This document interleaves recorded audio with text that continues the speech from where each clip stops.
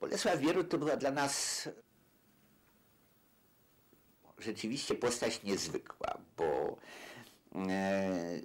wiadomo było, że w każdym kraju musi być jakiś taki odpowiednik Stalina, miniatura Stalina. Ktoś, kto jest bliskim współpracownikiem Stalina właśnie tutaj. No i było wiadomo, że jest nim Bierut. Ale skądinąd Bolesław Bierut był zarazem człowiekiem, co do którego wmawiano nam przez długi czas, że jest człowiekiem bezpartyjnym. Skądinąd była ta konstytucja, na podstawie której on został prezydentem, która wymagała bezpartyjności od prezydenta. No nic prostszego było, jak na pewien czas mu tę partyjność uchylić.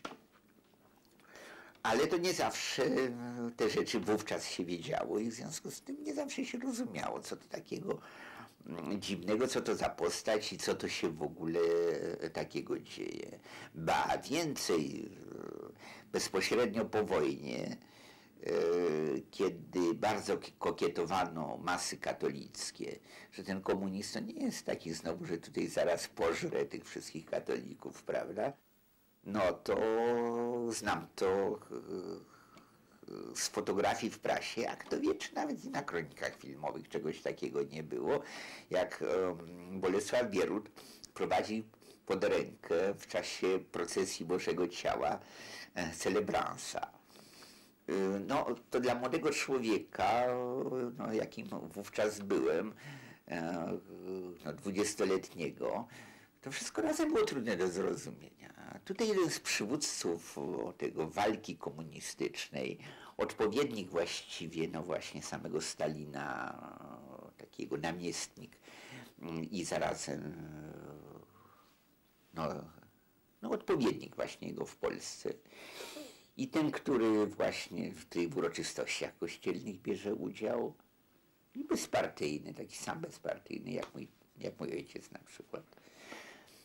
To było niezrozumiałe. Natomiast co do jedna rzecz była oczywista i łatwo dostrzegalna, że jeżeli szedł wielki pochód, prawda, jakiś 1 maja czy inne okoliczności, to się skanduje Stalin, Bierut, Rokossowski.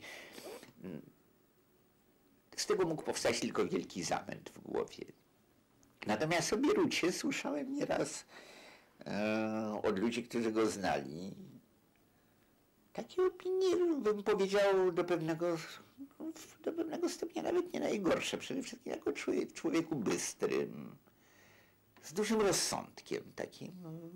Nie był to człowiek, zdaje się, jakiejś wielkiej wiedzy czy ogromnego intelektu, ale dużego rozsądku, zdaje się.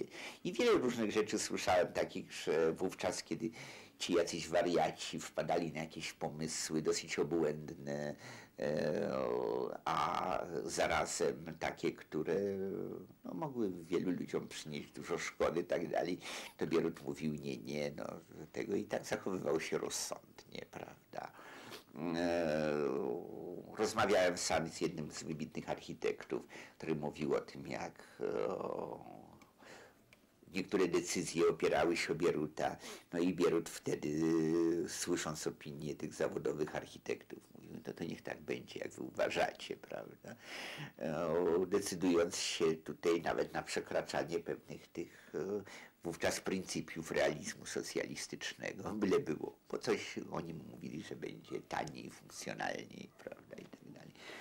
I w związku z tym ten obraz Bieruta u mnie zawsze był taki wielki mętlik, to znaczy widziałem, że to jest postać na pewno nie dla mnie, nie do kochania, prawda, nie do specjalnego szacunku, ale zawsze taka bardzo niejednoznaczna, taka i w dobrym, i w złym. Skądinąd istnieje opinia o tym, że on był tym, który bardzo hamował właśnie sprawy związane z procesem Gomułki i Spychalskiego. Tak czy nie? Nie umiem powiedzieć. Jeżeli tak, no to byłaby wielka zasługa w czasach stalinowskich cokolwiek hamować. To nie było proste i łatwe. Ale czy on naprawdę to robił?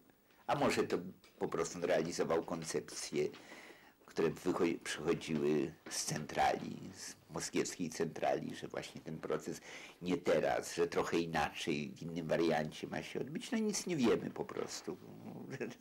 Zasadnicza rzecz, że się nic nie wie. Dla mnie w każdym razie Bierut to pozostał takim panem, który na fotografiach jest zwykle otoczony dziećmi, jako przedszkola, bierze dziewczynkę na rękę, tu dzieci go otaczają i w kółeczko tańczą dookoła niego.